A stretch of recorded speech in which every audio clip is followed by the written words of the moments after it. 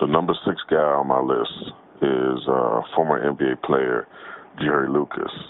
Um, Played during the 1960s and into the 1970s. Jerry Lucas never led the NBA in rebounding. However, his career paralleled that of both Wilt Chamberlain and Bill Russell. So that's the main reason why he never actually led the league in rebounding. However, Lucas is the only man outside of both Wilt and Russell, as well as the only non-center to average at least 20 rebounds in a season.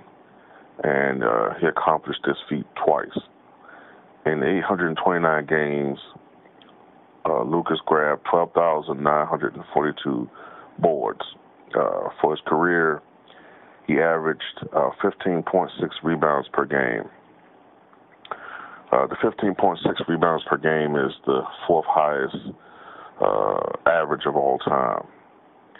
Even when you acknowledge that during his era, the game was played at a much faster pace, which would cause more possessions, so you have more missed shots, and therefore rebounders will have more rebound opportunities. That's why a lot of these guys had these extremely high rebound totals back in the 60s and into the 70s.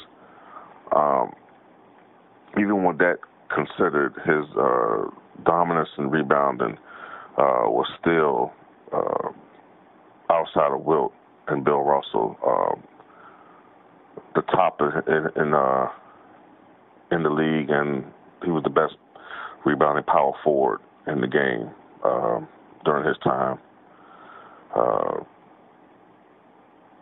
Jerry Lucas, number 6 on my list.